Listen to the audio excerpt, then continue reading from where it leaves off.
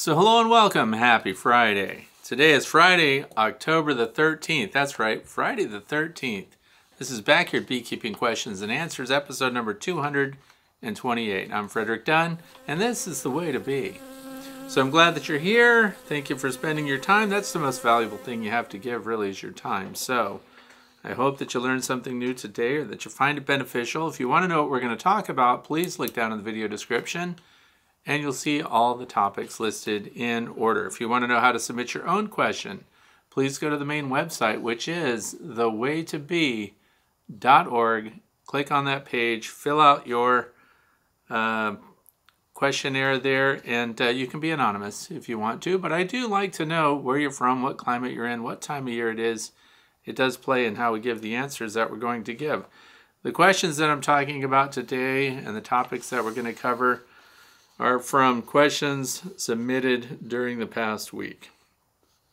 So what else is going on? Outside temps 55 degrees Fahrenheit. That's not terrible. It's sunny. 55 and sunny is a pretty darn good day this time of year, Friday the 13th. So that's 13 degrees Celsius. It's a great day to be out in your bee yard. Not a great day necessarily to open the hives unless you're way behind and it's your last opportunity. And for a lot of people in the northeastern United States right now, it might be your last opportunity for a while because we have what they call frog chokers coming. That's what our local weatherman called it. We have heavy rain coming all day tomorrow, which is Saturday, all day Sunday, parts of Monday. Wouldn't you know it, I have to travel. So that's going to be interesting. Lots of rain coming, which means, of course, secure your hives. Make sure everything's ready. Just always be ready for anything. And what else? 7-mile-per-hour winds, also not bad. 60% relative humidity, so they're drying things out pretty good. You won't see very much bearding on the fronts of your hives these times of year. So we're going to be talking about basic things at the end of the video today. Air quality is really good, so we're not getting the smoke from those Canadian forest fires anymore. Really good air quality. So it's a great day to be outside. What are you doing? Sitting there watching. Oh, you might not be watching at all. You could be listening as a podcast through Podbean. The title of the podcast, if you want to Google it or look it up, is The Way to Be.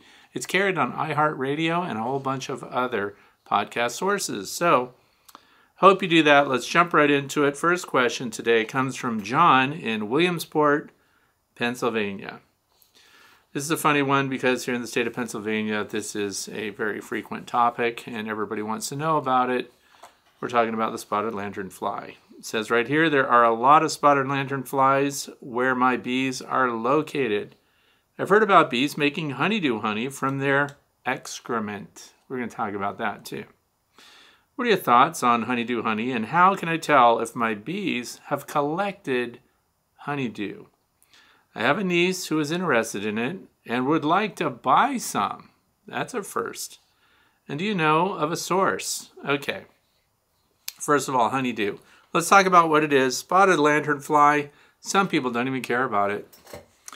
And this year I signed on with the Penn State Department of Agriculture to participate in honey submissions. And the reason that you would submit honey is because if it has honeydew in it, and depending on where you're located as a beekeeper, the evidence of honeydew honey from the spotted lanternfly would also tell the state entomologists and those that are trying to control the spotted lanternfly where it's showing up. So you don't have to physically find them because your bees do it for you. But let's just talk about what honeydew is, and let's put that into perspective because to call it excrement is incorrect. So I want to settle that. For example, earlier this year I made videos about the aphids that were taking over milkweeds and plants like that, and the reason that was a problem for me here is because my honeybees use milkweed nectar a lot. The aphids were on it. What does that have to do with my bees? Nothing at all. But what guards the aphids? Ants do. And it was the ants that were running my bees off of the flowers because they're protecting the aphids in exchange for aphid honeydew. So the spotted lanternfly is not the only insect that's producing honeydew. And, you know, that term honeydew sounds really good. Excrement does not. And thank goodness those two things are not the same. Honeydew is just the surplus sugar that is coming out of the plant that the aphid or any other plant-feeding insect like the aphid would be feeding on. So what they do is they get rid of the excess sugars because they're after the mineral content and everything else. And then those little sugars that create little bubbles on the abdomen of the aphid, or in this case, a spotted lanternfly. Then other insects, including honeybees, find that sugary nectar that's coming off of that spotted lanternfly, and they collect it. And the honeybees don't offer any protection to the spotted lanternfly, thank goodness, because the spotted lanternfly doesn't need any protection. In fact, to quote Samuel Ramsey, he recommends violence when it comes to the spotted lanternfly. That's right, you're allowed to kill them. Go get them. So they're spreading out all over my state, but they're mostly in the eastern part right now. I'm in the northwest corner, so they haven't gotten here yet, not in any significant numbers. But let's talk about this honeydew honey. This makes it kind of an issue because if you're after the spotted lanternfly, because it weakens plants. So the big concern is that it's going to damage plants that are valuable to agriculture. And where I live, there's a lot of people that are producing wine, and so they have grapevines everywhere. And if the grapevines are going to be depleted because the spotted lanternfly is all over them, then that's a detriment. The bonus of that is our honeybees don't tend to get much from grapes at all. But if the spotted lanternflies are there in great numbers, then all of a sudden the beekeepers are getting this bonus honey, nectar from bugs, which is really just the nectar from the plant. A plant honeybees otherwise would not be able to exploit. So an excretion is not the same as defecation. Defecation are the solids that can't be digested by the insect. Yes, they come out of the same hole. So it comes out of the rectum, right? But just for example, insects that produce it are such like aphids, spotted lanternflies, scale insects, and whiteflies. These are insects that produce honeydew. Excrement comes from all insects. Anything that consumes has to digest and get rid of the undigestible parts. That's excrement. Okay, so these are different things. The composition of the honeydew is sugar syrup, sucrose. And then, of course, excrement is composed of undigested products. That's it. Comes out of the same hole. Just like, for example, put this into perspective maybe. A chicken produces an egg, and the egg comes out of the rectum. So does chicken manure. But to the point where it connects to the rectum and then goes out, those are different sources. I hope that makes sense. So you can make it sound as disgusting or as appealing as you want to. I highly recommend you refer to it as honeydew because that just sounds good. And the bees do collect it, and it has a strong flavor. And remember that you're getting now a nectar source from plants that you otherwise did not have access to. And that also means that beekeepers are getting this great nectar flow at a time possibly when there's not a lot of blossoms in the environment. So without the blossoms producing nectar, it's like, what is going on? Thank goodness for Penn State doing the study and evaluating it and letting you know, yep, that's honeydew honey. So it's good stuff. And the idea that, I have a jar of it sitting right here. Ask me if I've tasted it. I haven't, but it's not because I don't think it's going to taste good. I'm told it has a strong flavor. I'm told that it actually tastes good. And much like the person who wrote in here, a niece who is interested in it and would like to buy some. I don't know of anyone who's listing it as honeybee nectar that comes from, the lanternfly. So if it's honeydew honey, I don't know if there's enough of it, I guess is what I'm saying. It's a component to the honey, but I don't think you would get a solid jar of it unless you could absolutely prove that there's nothing else out there. So maybe they add to the list and say, wildflower slant honeydew honey. Good stuff. I wouldn't bother me at all to eat it. I think that it's probably good stuff. But I want that distinction to be made because it is not the undigested materials that the insects are consuming. It is the surplus. It's a secretion. So it's honey syrup that comes off of that. It's good stuff, so I'm told. Moving on to question number 2. Comes from 14623 Carol Ann. That's the YouTube channel name. Thanks for another great video. Do bees store the 2-to-1 sugar water this time of year, or are they just consuming it? Thanks. I should know the answer, but not sure.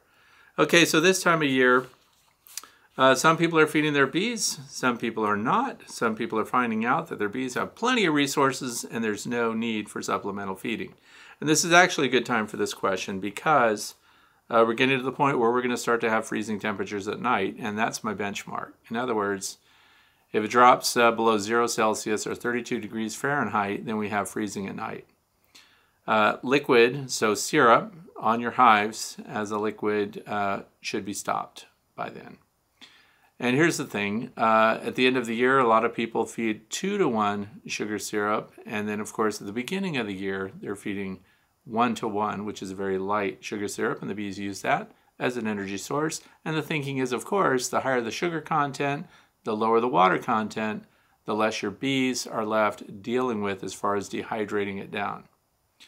So I also find that when you feed 2-to-1 sugar syrup at the end of the year, the bees do store it. That's the point, is a lot of people are weighing their hives and they're putting that kind of a syrup on when a colony is too light going into winter. So if you've got a fairly large population, this happens a lot too when your bees have a large brood area late in the year. They consume a lot of their resources that otherwise would be available to the bees going into winter.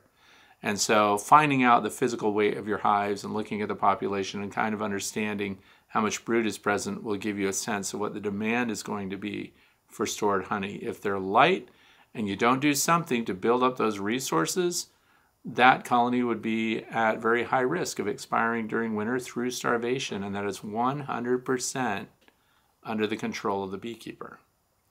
So moving on from that, there's a commercial liquid that's available to people that helps your hives put weight on at the end of the year. And that is sold through Man Lake, I believe. And it's called Pro Sweet. And that has some invert sugars in it, which means it's already been through some processing.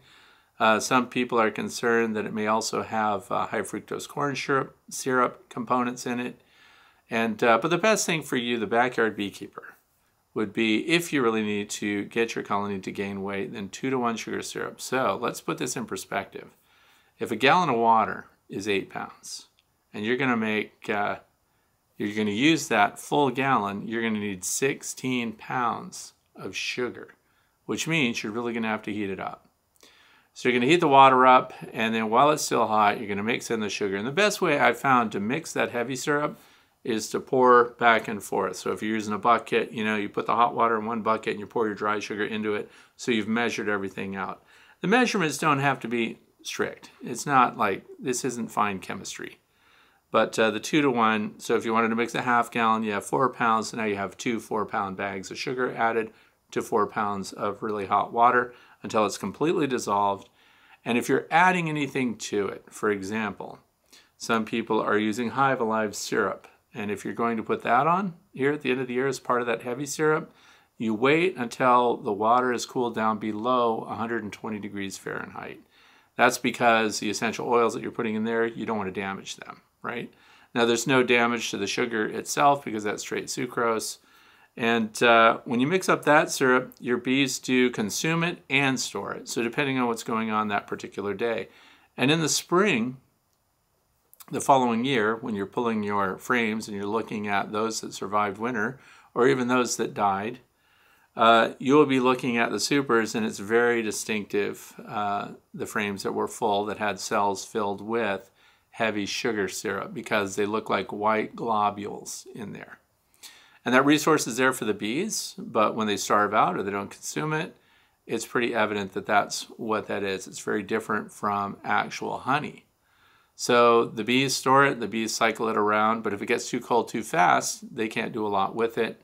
So then it ends up being an open cell in the hive until it warms up again. Because remember, your bees not only can't dehydrate your sugar syrup that you're putting on the way they normally would on a nice warm day, they also have troubles when it's cooler up in the super when it comes to making the wax that they need to cap it over with.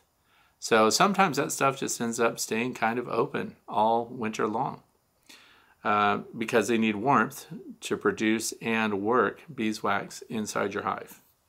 So that's why you see it in spring. If I'm looking at a friend's hive or something and they pull a frame And I see those little white globs in there, and we know that that's derived from sugar syrup the year before, last winter. So that's why you kind of weigh it out. Colonies that have that, I would, that have the need for it, it's that or killing them. They could die. So here's an option. I find that when you feed them heavy sugar syrup inside the hive, that's when you kind of find it globuled up, like not completely processed. So I don't know what's going on there. If the ones that are accessing your sugar syrup feeder are going directly to the cells with it, which is very different than what happens when you put that sugar syrup out somewhere else. So for those of you who are open feeding, I'm just explaining both sides. I'm not telling you that you should do one or the other. I'm just going to let you know that there will be a difference in how it presents itself in your honey super. If they flew out on a warm day like today, it's in the 50s, but with the sun, it's actually much hotter than that. And the bees fly out if there were a heavy sugar syrup available to them that doesn't have a lot of free surface area. Here's the other side of that. Your heavy syrups, your 2-to-1s. The bees, if they land on it and they lose their footing and flip over, they don't recover from it. It traps them really fast and they die pretty darn fast. So a couple of things, if you're going to put it out as an open feed source, it should be warmed up. So the syrup that you're putting out should not be at, say, 50 degrees Fahrenheit or lower, because when the bees drink it, they're grounded. They sit right there. It kind of shocks their system and they can't fly away. So if you can put it out at 65 to 75 degrees Fahrenheit as a heavy syrup outside in a feeder that won't allow them to get stuck in it, then they'll feed much quicker and they'll fly back to their hive much quicker. Then the bees that are foraging will deliver that heavy syrup to another bee inside the hive.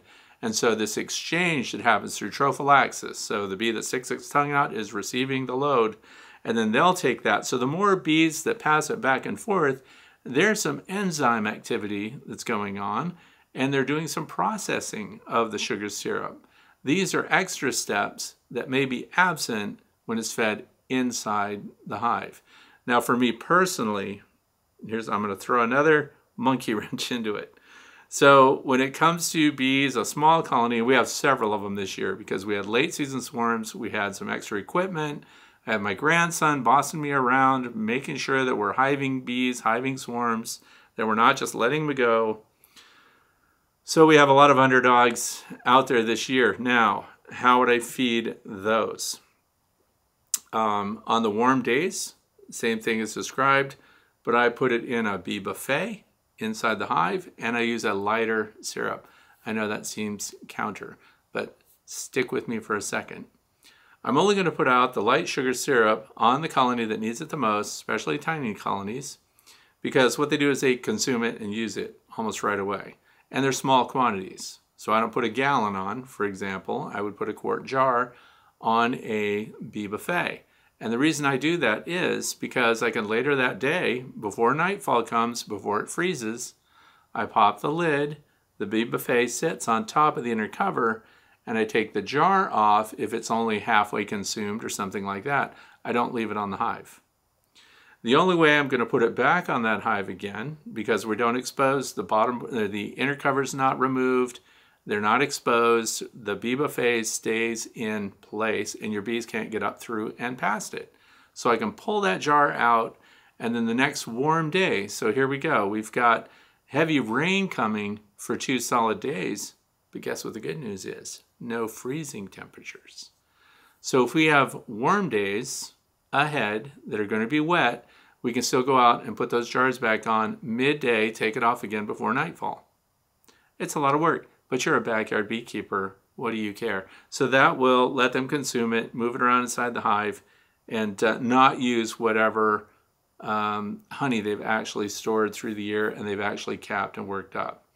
Next phase, let's say it got too cold where you are, and that you can't put that kind of thing on. We don't want to put any sugar syrup on when it's going to stay cold and keep your bees inside. We need them to be able to fly out and get rid of that. So the next step is fondant. And as far as I know, I haven't been able to really pin down what happens. So this is one of those things where just based on my past experience and observations, I'm going to say that the fondant never makes it to storage. So when you put up fondant, whatever the source is, in my case it's going to be Hive Alive, but whatever you use, if it's a fondant, that's fine.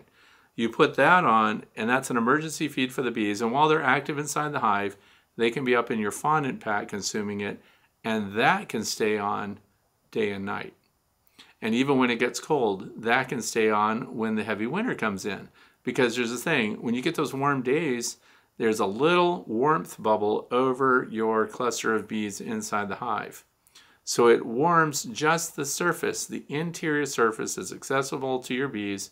Just the surface of that fondant is warm enough for the bees to work it.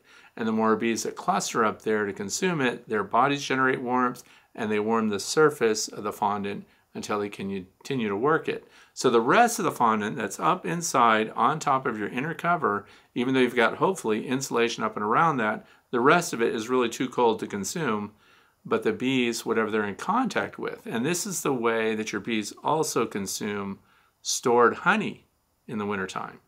If there's honey inside the hive that's too cold for your bees to consume it, but as the cluster moves, their bodies are over the top of it. They warm the beeswax capping, so now they can work it. They access the honey in the cells because their bodies are over the top of it. They're warming that honey as they go, as the cluster moves. And the cluster supposedly, I can't validate it, but I've been told by people who I think have great credibility that they move up at 1 millimeter per day. So we get a lot of answer for a very simple question. Do bees store the 2-to-1 sugar water this time of year? They do, but there's different amounts of processing from how you're offering it to where it gets stored. Question number 3. Eric from Somersworth, New Hampshire. I built a horizontal hive from your plans. Thank you. And I'll pause right there and mention for those of you who want to see what my preferred arrangements are for Langstroth hives, for a nucleus hive, and for the long Langstroth hive, the plans are available on my website free. And the page is marked Plans for You. So I'll put a link under this question so that you can find them if you want to just get ideas from them. And then, of course, build your own version of it, for example. So anyway, I made a few modifications to make it as bear resistant as possible. I installed a package of Saskatraz, and they have been doing great. Horizontal hive is so much easier to manage if they do well over winter. I see no reason not to go all horizontal. I have to agree. Anyone who wants to keep bees can manage them in a horizontal hive. You've just eliminated all the hive manipulation, the box moving, the extraction of honey by pulling supers. Now we're just pulling frames and so on. Horizontal hives, older people, weaker people, people that have disabilities or challenges, those horizontal hives are great for accessibility.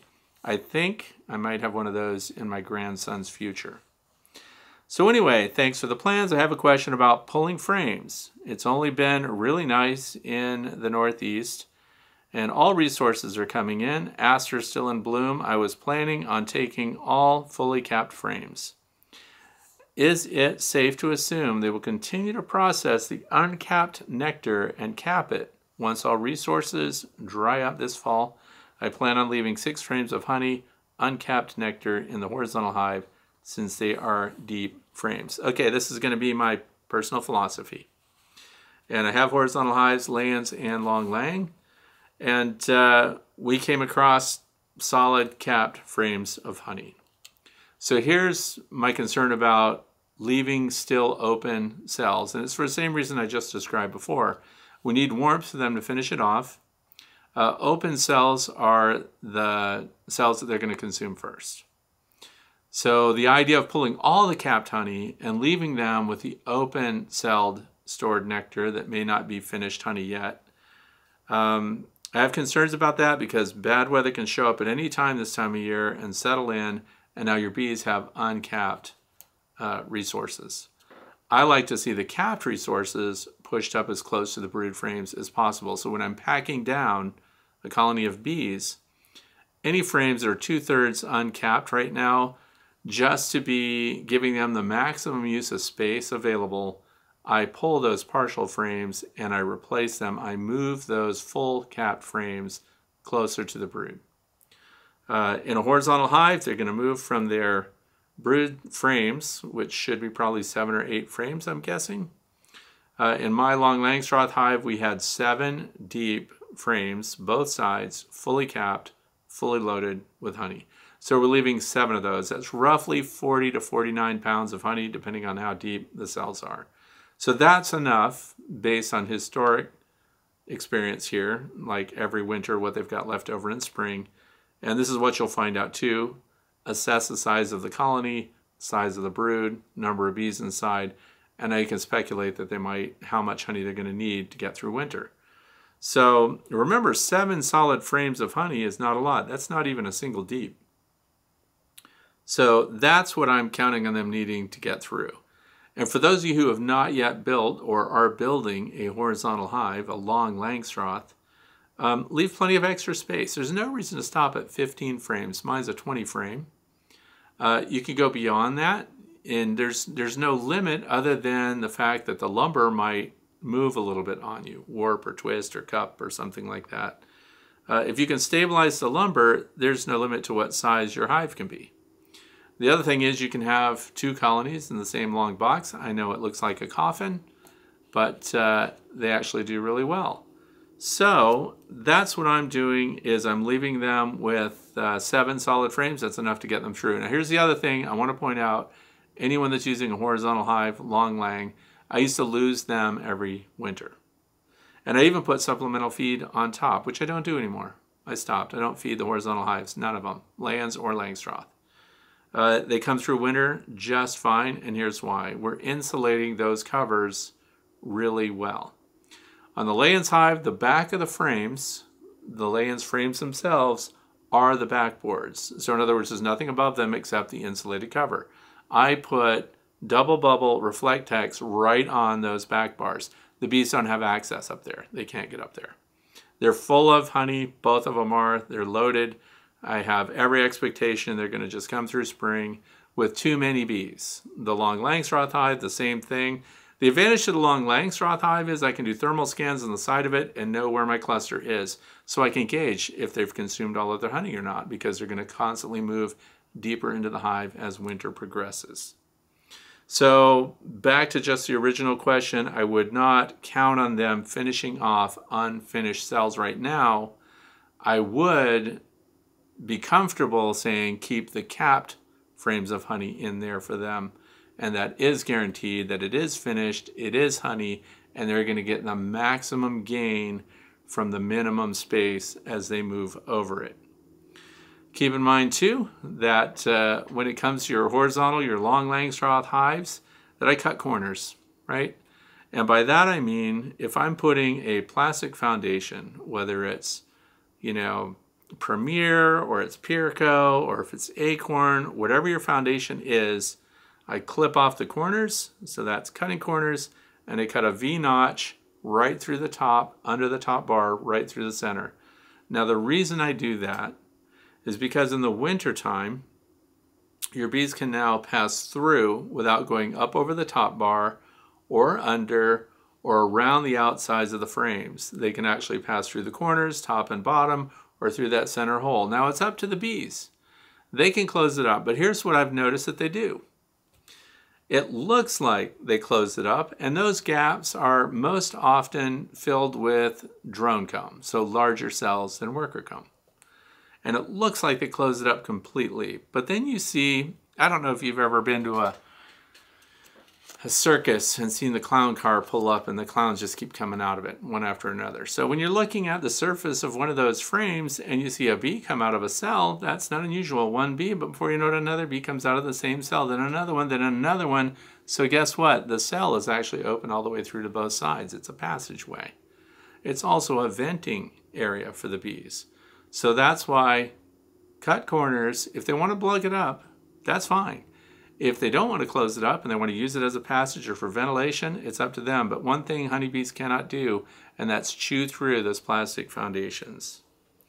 So the uncapped stuff, not guaranteed. Your capped stuff is. So I would leave capped honey on. And you can pull, if you've got a frame that's 50% uncapped, you can take that out and you can dry that down yourself. You can actually extract it, collect the honey, do a honey sampling with a refractometer, which I hope every beekeeper has. If you have a favorite beekeeper and they don't have a refractometer, you just found your Christmas gift for that beekeeper. The manual refractometers are great. I have the inspector level ones, but I use those to calibrate the manual ones. So for example, if you have a bee club or a bunch of beekeepers that are together and one of them has the MISCO calibrated refractometer for honey water content, then you can take that and a known sample of honey and you can test it on the MISCO and you can get your 16, 17%, whatever the honey water percentage is with the MISCO calibrated unit, and then everyone else takes their $25 or $30 refractometers and they sample the same honey at the same time under the same temperature parameters, and they all calibrate to match what that MISCO unit said the water percentage was. And I've found this, once you've got your manual refractometer calibrated, they never change. You calibrate with a screwdriver. So it's very accurate once you figure out exactly what that water percentage is. And then that's what you use to find out if the honey that you're about to store, even from uncapped frames, needs to be dried down a little bit. And if it does, you can just put it in a hot room with a fan on it and just air movement alone will dry it down. Or you can create a tent, which is what I do, and then I have a dehumidifier in there and I can take it down a full percentage of water every day. So that's what I would do. Let's see. Next question, number 4, comes from Marie from Jacksonville, Florida. It says, can I use crystallized honey to make syrup to feed my bees? Same amount of honey and water by weight. Thanks. Okay, so here's my take on that. You have honey. And I understand people want to feed honey back to the bees. It came from the bees, and maybe it's honey for some reason that you just don't want to use yourself. It's crystallized. Maybe you don't care for it. So here's what I'm going to suggest, though. Why add water to it? Here are the risks. If you take crystallized honey and you mix it with water, 50-50, as described here, you risk it fermenting. So what happens is there are airborne things in the air that will attract itself to the water, to the honey, and cause fermentation. And why not just leave it as crystallized honey and put it out for your bees? If you're going to feed it back to the bees anyway, for example, I used to have jars down here that were full of crystallized honey. And I don't anymore because I took them out to do other things. But you can take the lid off a crystallized jar of honey, invert that on your inner cover, because after all, it's crystallized, it's not going to pour down in there, and the bees can go right up in there and consume it at straight full strength. And to me, that's much better for your bees. They get a lot more return on their energy investment when they go to process it. It is already processed honey. It is already invert sugars. So they've already used their invertase enzymes to break it down, and I see no reason to add water to it. They can get water on their own. They can do that in other ways, but I say give it full strength. The other thing that you can do is you can actually take that up to 105 degrees Fahrenheit in a pan on your stove or something like that, surrounded by water so there's no hot spots on it. You can put a lid on it. You can turn that upside down as a honey feeder. Again, not leaving it on overnight through frozen periods. Now, if you put it on as crystallized honey and it freezes overnight, no problem. But if you invert the jar and you go through these days, this is down in Jacksonville, Florida. I don't know what the temperature swings are like, but if it dropped to 40 overnight, but then was 75 degrees by the afternoon, whether the bees are consuming it or not, it's going to express itself down into that hive. And honey is a bee killer. I know it doesn't make sense, but it's so viscous and so thick that when it comes down, it can actually drip over your brood and kill your brood. The bees will, of course, consume it and move it around as quick as they can. But if it's already crystallized, my suggestion is to feed it that way. Don't ruin it by adding water. That's what I would do. But if you did, you could mix it up, but now you risk it spoiling. In its honey form, in its honey state, it's not going to spoil on you. Your bees will be much happier. Question number 5 comes from Gigi from Concord, California. Let's see, I'm a pending new beekeeper. I'm setting everything up now and waiting until spring to get a swarm or split from my friend's hive. I've been reading and watching as much as I can this waiting period. In episode number 213, you mentioned that you do not use a queen excluder in your hives. Does that include your flow hives? What is your hive setup with your flow hives to prevent brood in the flow frames? Thanks for your insights. Okay, so for Gigi, first of all, I hope your beekeeping experience is going to be a fantastic one. And there's one thing you should know. In fact, every listener should know. If you do not use a queen excluder, you run a risk of having brood anywhere inside your hive. That's my disclaimer. So having said that, based on my years of working with bees, I started off, every hive had a queen excluder. I did all the standard setups and everything else. I started to do my own studies and practical testing with queen excluders, with the metal ones, with the plastic ones, and the plastic ones from several different manufacturers.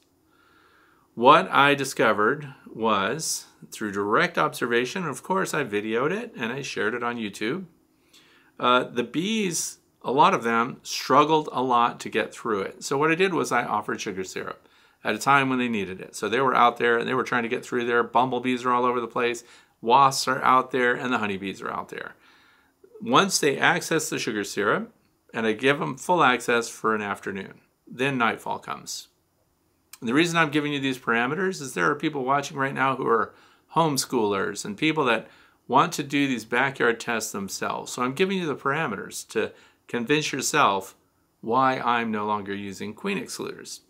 So the following morning before they're flying, I put queen excluders over these feeders that they had access to the day before. Now, watch them desperately try to access the sugar syrup. It was amazing to me how few foragers could make it through those openings, and those that did make it, how much contact there is and how much struggling there was for them to get through the queen excluder. So that left me wanting to do something different, right? So back then, that's what convinced me to use upper openings, upper entrances. Because in my early videos, I had the bees coming through an upper entrance, queen excluders down below, brood is down below, and of course the queen is below the queen excluder. That's an advantage. So I thought, well, they're coming and going from outside, and so they can access everything up above, and that's great, and they're going to store honey much faster. What I didn't count on was the fact that, other than the venting that goes on when you have an upper entrance, that this conflicts with what bees would do on their own. It seemed like a perfect world. There was nothing but honey up there. And of course, the flow hive, when they sell it to you, comes with a queen excluder. You're supposed to use your brood box, queen excluder, flow super right away. I don't follow that configuration, but I'm going to give you the long story. So then what happened is they superseded their queen, or they swarmed and produced a new queen. The queen must have flown out on her mating flight, came back to the same hive. What entrance do you think she went in? She didn't go back in the main entrance of the hive. She went in the upper entrance of the hive, and now I had a queen up in my honey super, and all the brood was up there. And do you think it wouldn't have been the end of the world if they would do me a favor and convert the brood box now to nothing but honey production? But no, they just emptied it out. And then everything eventually was above the queen excluder. So now let me fast forward to my current configuration and why what I'm doing works so well. So I start with the brood box. So every spring, every hive has at least a 10 frame or 8 frame deep brood box, unless it's a nucleus hive and they just have the 5 frame boxes, 5/5, or we add another layer, the apame nucleus hive, which has 7 frames on every level. Okay, first level gets filled, and then we see that they've got their brood, that they're committed, no queen excluder. The second box goes on. Second box goes on, they fill most of the frames. Let's say a percentage instead of the number of frames, because we're dealing with all the different configurations I just explained. So now they fill that second box, and it's, 9 out of 10, 8 out of 9, 7 out of 8, whatever it is. They're all full, they're all capped. Now we add another one. Now this is what I call the honey bridge. And so once I see that I have frames that are nothing but honey, the next one above that, and that's where the flow super comes in, but it doesn't have to be the flow super. It's any super above and beyond that second box. On rare occasions, the brood has expanded into the second box more than halfway into it. I don't have confidence in that. So then I'll add a third box, which means a deep and 2 mediums. I've never had 2 deeps go full brood all the way to the top of the second deep. So my bottom 2 boxes, whether that's a medium and a deep, or 2 deeps, or a medium and 2, or a deep and 2 mediums, those are my stopping points, and everything above that is pure honey. How do I keep the brood from showing up above? I have a single entrance on the landing board. The single entrance is not a huge entrance. It's normally up to 3 inches wide for those that perform the best. Now, that single entrance means that they're going to keep their brood down there. They keep their brood wherever the entrance happens to be. You'll see the brood fan out from there, and then it will progress into food and resources for the brood. So you're going to see a bunch of pollen near that. And then beyond that, you're going to see a bunch of honey. And usually it'll be the uncapped honey first, and then it migrates up until they get the capped honey, and then up it goes until there's nothing but honey. Now this gets reinforced for me every single year. The last thing on earth I want to see when I'm watching my flow hives, when I'm watching the honey coming out of the flow tube, and I sit there and watch, why wouldn't I? Drink my tea or coffee or whatever, watch the honey coming out of those flow tubes. If any larvae came out of there, that's a ruined frame. And if it's going into the jar, that's a ruined jar of honey. So I watch it to see if any little C-shaped little larvae come out of there, and they don't. Could it? Yes, it could. And here's why. Because I did tests in the past, because I just want to see things. I want to know stuff for the sake of knowledge. So no queen excluder, leave the flow super on right through winter, leave it full of honey, because the original claim was that either they would produce drone brood in there only, and that they would not have worker brood in there, or that the cells were too large or too deep for the queen to lay her eggs. But they did. They developed brood.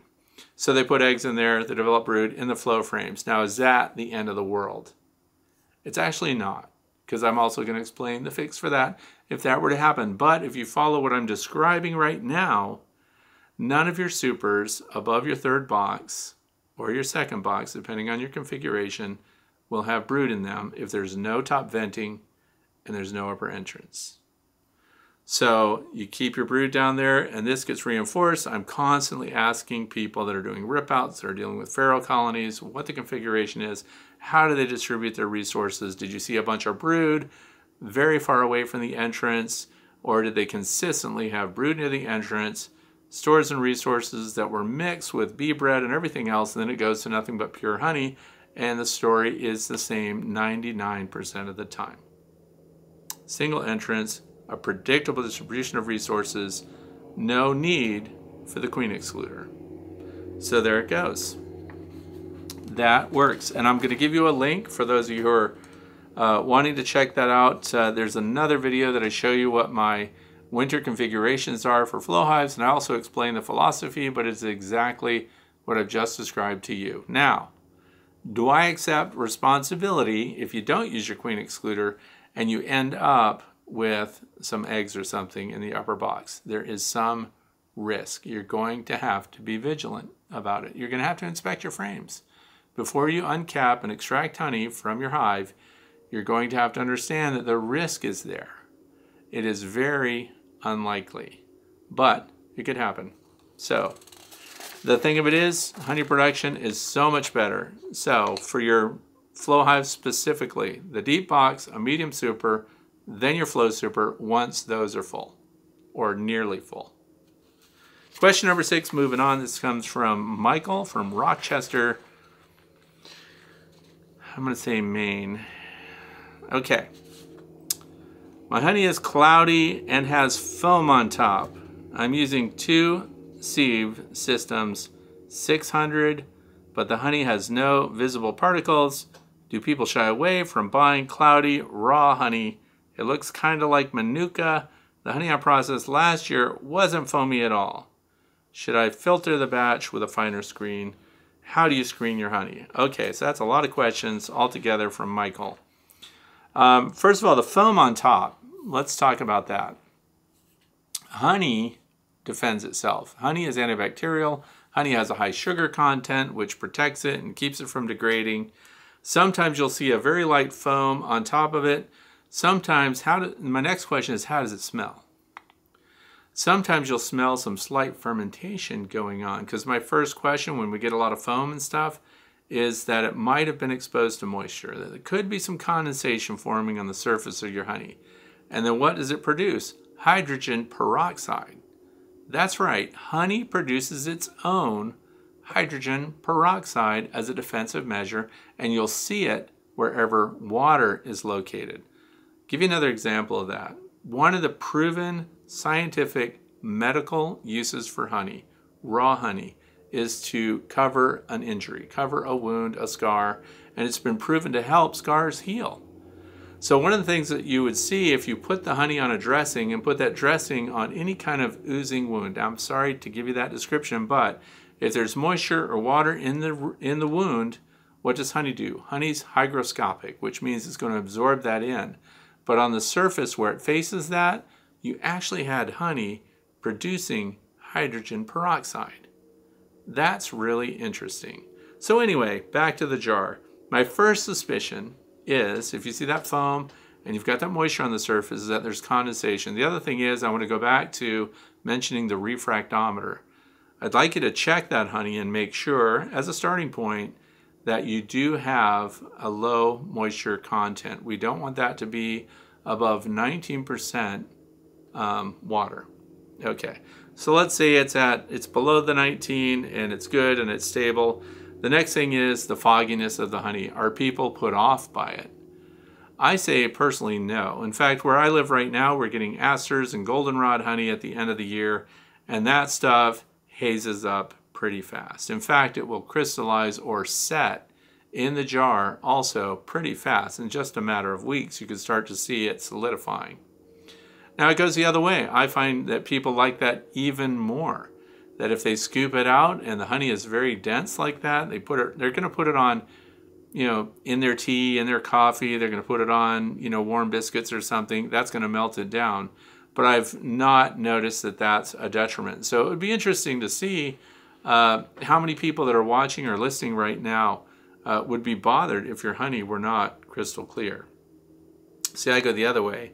If you look at highly processed, superheated, super filtered honey, pasteurized honey, that's when you're going to see the really clear stuff with absolutely nothing in it. There's a taste difference too, and I'm not saying that crystallizing changes the taste. I'm saying that the less processing that's gone into the honey, the lower filtering that's happened, the more flavor tends to be retained. In other words, if you didn't heat it and potentially damage the honey, you could heat it and liquefy it and make it clearer, but it does take away some of the smell of the honey and some of the taste of the honey. So the more warming and processing that it goes through, the more damage is done to retaining its original floral attributes. I hope that makes sense. The other part of it is the 600 filter. So for example, the Pierce company that makes those uncapping knives and makes those cut comb things, they also sell a uncapping tank, and it comes with a great big filter in it. When I saw those guys at the convention, at the conference, I asked them, what is the micron rating of the filter that they're using? And it's 600, so that's just like described here. And you're right, it takes most visible particulates out. But I'm going to ask you to consider maybe another layer to your filtering. So while the honey is being processed, while it's been spun out, or whatever your processing method is, use your 600 filter as your primary filter to get the wax bits and pieces, the uncapping bits, and any propolis and things like that that found their way into your honey. As it goes through the 600, now we're filtered down. I would recommend going down to a 200 micron filter. And the reason for that is, and that's my stopping point, by the way, I don't take out anything finer than that, because at 200, the pollen and stuff is still getting through. So that's kind of one of the marks of raw honey, is the fact that it has pollen and the things that came from the actual plant the bees worked, that those attributes are still part of the honey. So I go down to a 200, and I find out that doing that extra step alone clears up your honey quite a bit. It won't prevent it from setting, but the reason your honey crystallizes or fogs is because there are particulates in there, and they are attaching themselves. The crystals are attaching to that, and then they're starting to solidify the honey. So 600 filter, great start. 200 microns, great finisher. And then if it gets foggy, I don't know, what do you think? The viewer right now, what are your opinions about foggy honey? I think it's good to go. So, question number 7 now comes from first name Liquid Amber. I don't know if I trust that first name. Anyway, from the state of Oregon, it says, hello, thanks for your great videos. I'm a third-year beekeeper in the Pacific Northwest. It's time to pack down the hive, so I busted into 2 of my 6 hives today.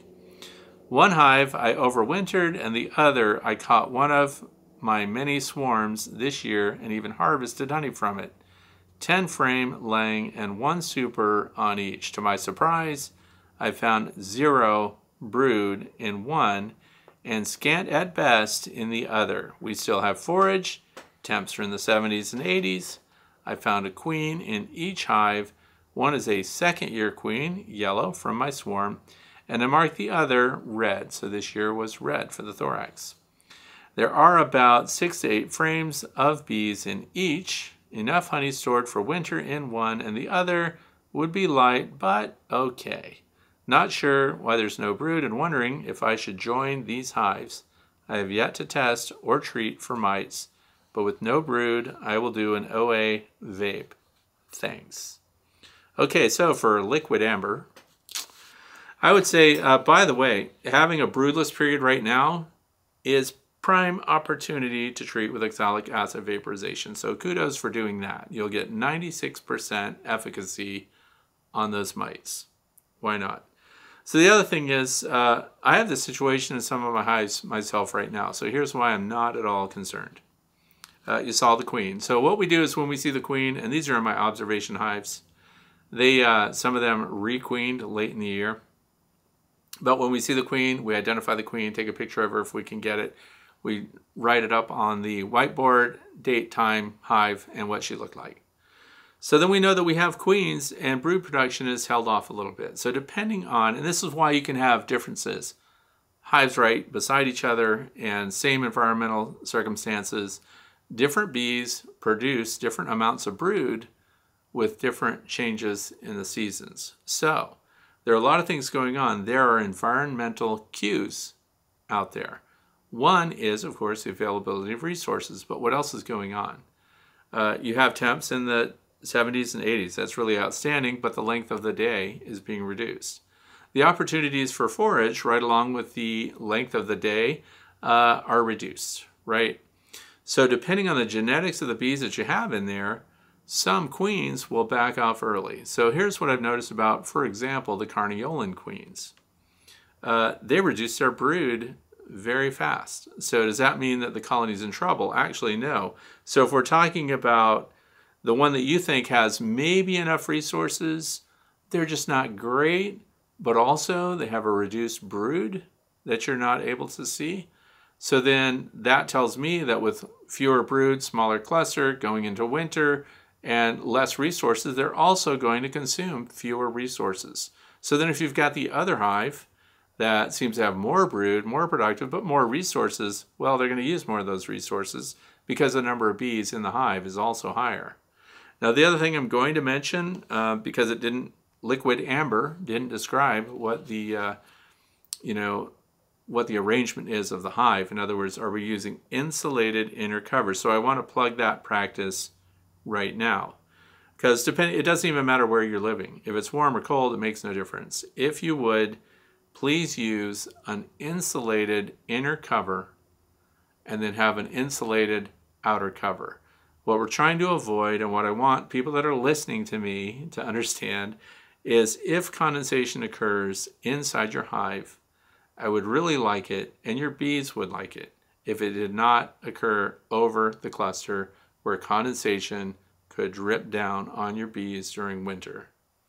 So if you can insulate your inner cover and have an insulated outer cover and maybe a feeder shim up above your inner cover to have space for you to do things to emergency feed your bees if you needed to, but now the interior sidewalls are where the dew point would be achieved and where condensation would form, and the bees need that. So I'm just going to throw that out there because other people might be setting things up or configuring their hives for winter. Insulated inner covers are a winning thing to do for your bees. If you insulate nothing else, please do that. So the other thing is, and for those of you who are observing low brood this time of year, so us, for example, my grandson who has his first hive, they're over a month old, but you have an opportunity before the 21st day. The bees are going to hatch out, but in your first week, when you've installed them in a hive, you collected a swarm, you got a package or something like that, when you get to the 8th or 9th day, that's when you should be doing your oxalic acid vaporization. Or down the pike, like my grandson's hive, wall-to-wall honey, the queen's in there. They have the tiniest brood cluster right now, which is not a concern to me because they're going to consume the honey in the middle of the cluster, and the queen is going to begin laying in those recently available or vacated cells. So as they consume the honey out of the cells, the queen is going to be laying. They're going to be starting to produce more of their winter bees. So that's not a problem at all. What a great opportunity, if they have mites, to give them a single treatment of oxalic acid vaporization and give the 1-2 punch to whatever mites might be existing in that hive. So for liquid amber, I hope we'll get some feedback later and a follow-up. What did you find? What did you end up doing? And how are the bees responding? The other thing is I want to know how many mites are in there.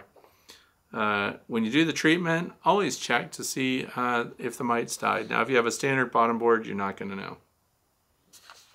But if you have removable trays, screen bottoms, and things like that, you will be able to see the results of your mite treatment over the next 48 hours. Question number 8 comes from Brad, and this just came today, by the way. So it says, question about OAV treatments. Should it be done every 7 days and for 3 sessions? Is that correct? Okay, so here's the thing.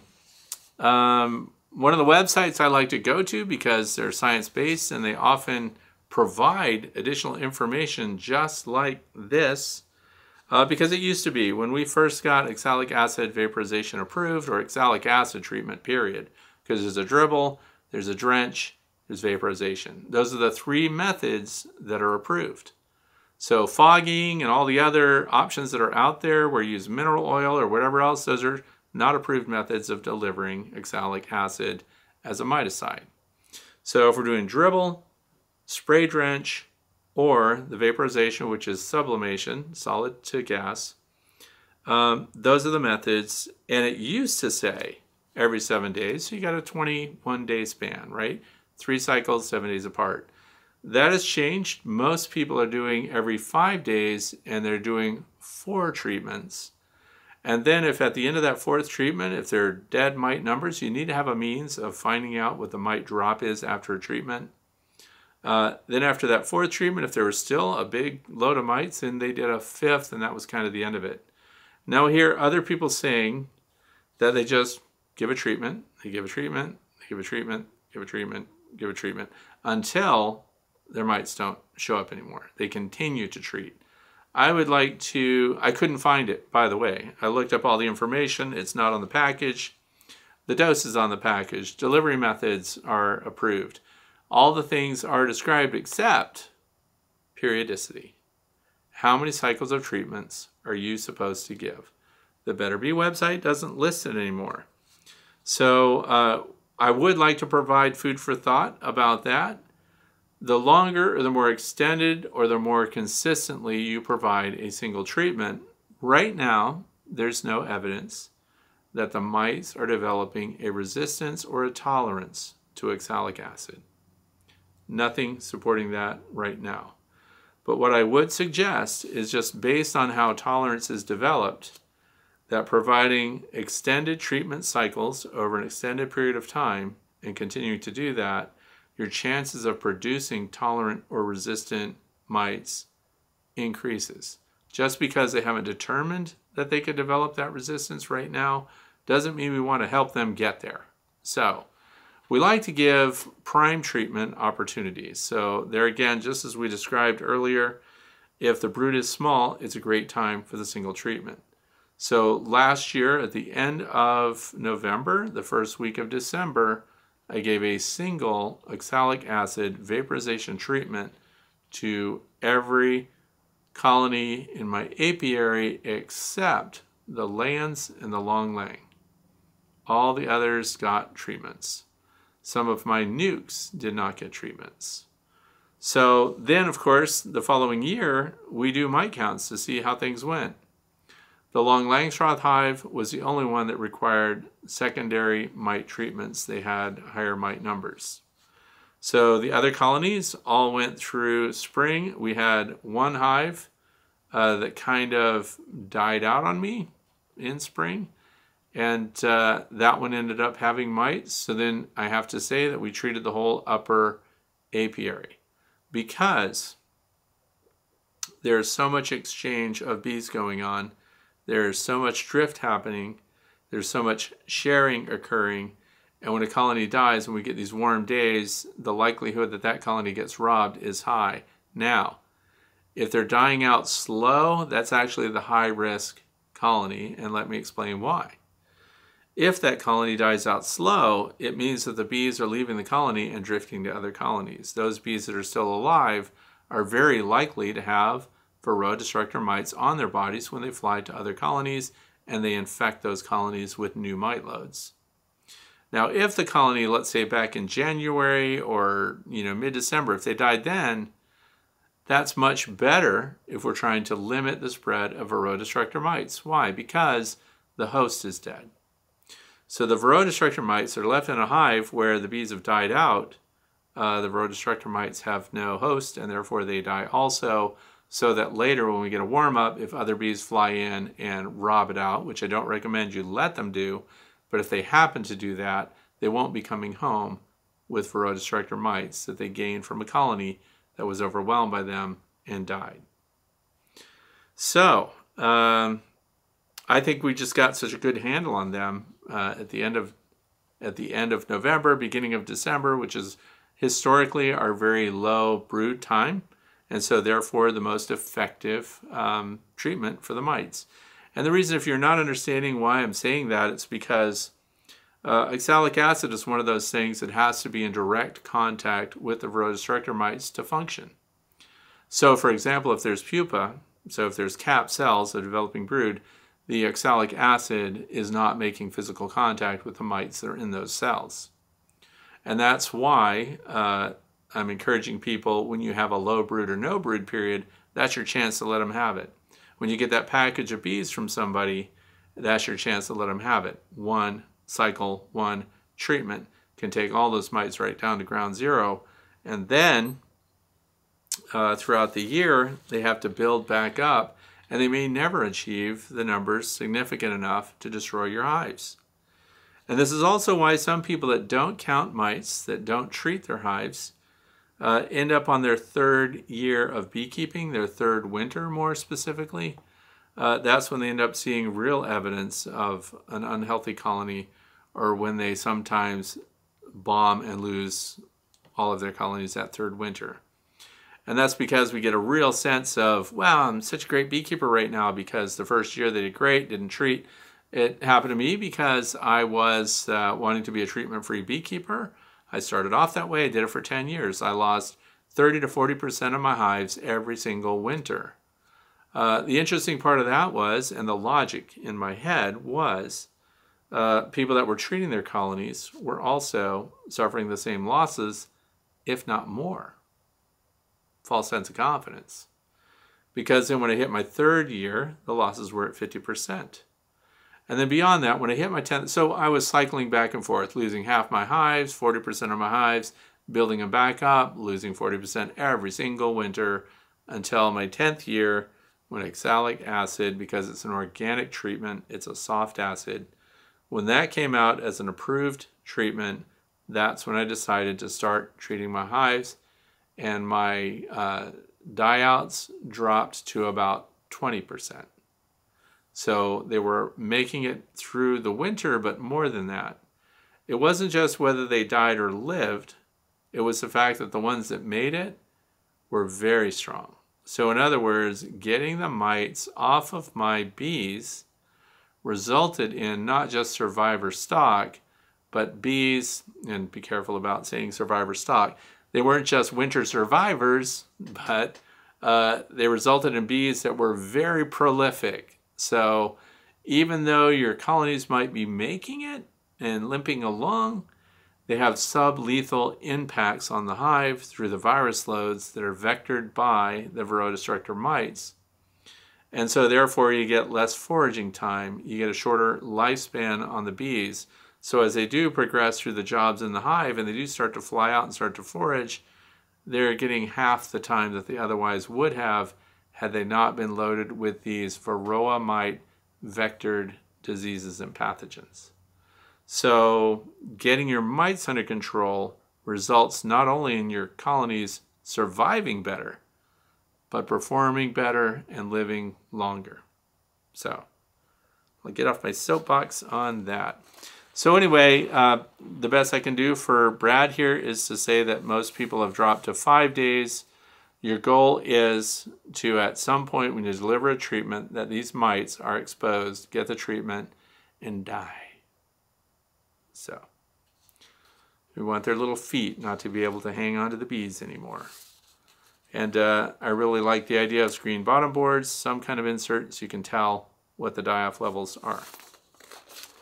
That was the last question for this Friday the 13th.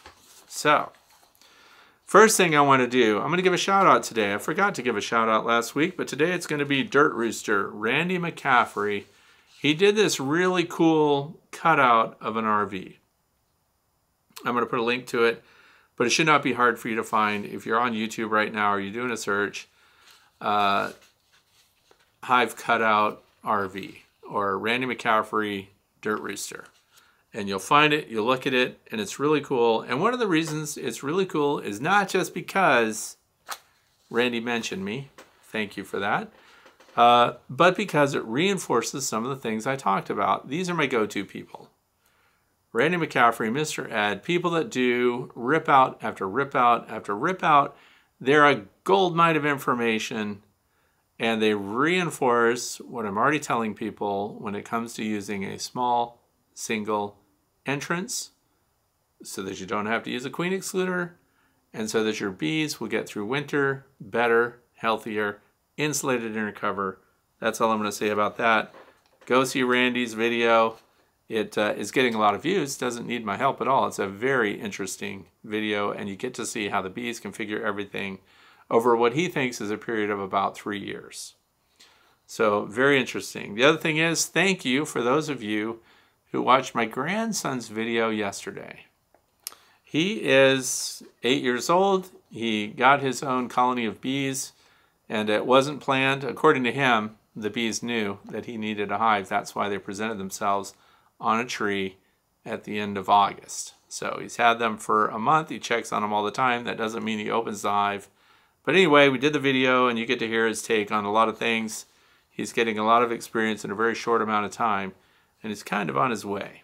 So, see that one? And if you've got kids, you know, elementary school age kids that have questions, post their questions for Quinn. And I'm going to try to do a separate video where he answers questions from other kids.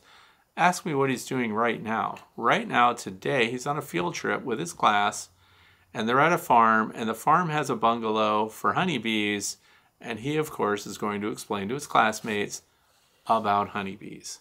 And I think that's just like the coolest thing ever. The other thing I'd like to recommend, I've already talked about the same stuff. Robbing is at a frenzied state right now. All of your entrances should be reduced. The other thing is we should be finding out if any of your colonies are queenless. This is your last opportunity before the weather turns bad forever, and there's nothing you're going to do about it. You got a queenless colony. If you have another colony, you need to combine them. Otherwise, you can just let them run out their lives. A lot of people say that's really cruel. You're not taking care of your bees if they're going to die because they're queenless. Well, really, they're not dying because they're queenless. The colony would die out, but each of the bees inside that colony, some of them will drift to other hives on their own. Others will live out their lives, and there just won't be any replacements coming behind them. It's not that you're torturing your bees to death. You're just going to lose the colony because they're queenless and they can't reproduce. The ditch effort, this is where you'll start to see tiny drones. Drones are not all the same size.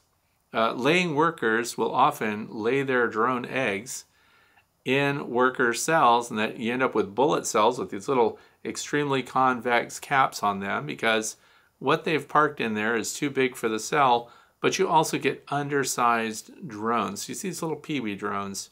That's interesting to me too, that the size of the cell impacted, and of course it's the amount of food and resources they give them too, but they're restricted physically by the size of the cell they're in, and they just pop out the top. The other thing is they don't even have the same number of lenses in their eyes. It's really weird. Anyway, so combine them. This is your ditch effort. This is your last chance. The other thing is if you don't have fondant or some kind of emergency feed, a lot of people just say, well, I'm just not going to feed my bees. I just let them live or die. So last year, as I described earlier, all the Langstroth hives get fondant packs on top of all of them. I used to put dry sugar on them in rapid rounds. I've shifted that completely because of last winter's success. We're putting fondant packs on every single Langstroth hive. The Layens hives are getting nothing. The long Langstroth hive is getting nothing. A lot of the nucleus hives are getting nothing. And that's because they're solid honey at the top. They're really loaded, and there's no facility in the hive design to feed them. Apame hives have those narrow hive top feeders that are split up. And so we'll be taking fondant packs and cutting them in half and then just dropping them in there and shifting those little feeder covers. For those of you who have the Apame hives, we'll feed them to the solid food part and the bees can get up in there. Now normally, if you open up a space, a cavity like that, and your bees can access it, they would build a bunch of burr comb and they would start to brace it up, right? But look at the time of year we're in. This is not a time of year, at least in the northeastern United States, when things are cooling off and when nights are freezing and things like that. And you put that fondant pack in there and they've got access to a space, I don't know what the physical dimensions are. They would build comb in there if this happened in the summertime, but the fact that it's winter, they will go up there and consume resources and go back down below. They're very unlikely to fill that space with comb. So that when spring comes and the warmer days show up again, you got to get your fondant packs out of there and switch those little feeder entrances back to the syrup setting so the bees can no longer access the space, and so they won't be building strange wonky comb all up through there because you're going to need access to that. So the other thing is, if you're growing plants, one of the strongest flowers right now that's still staying and still doing well, asters are still well represented in the environment. The other thing is the cosmos. Cosmos flowers are strong, and there's a lot of pollen being gathered from them, and the bees are spending a lot of time on each blossom, which tells us they're still producing a lot of nectar. The Maximilian sunflowers are waning already, so the goldenrod basically gone. So the environment is starting to withdraw, and our bees will likewise start to scale back their production. So that's it for today. I want to thank you for spending your time with me, and I hope you learned something new, and I look forward to seeing your comments down below. So if you want to leave your own topic as a suggestion for next Friday, please go to thewaytobee.org and click on the Way to Bee page, and you can fill out the form there. Thanks for watching. Have a fantastic weekend.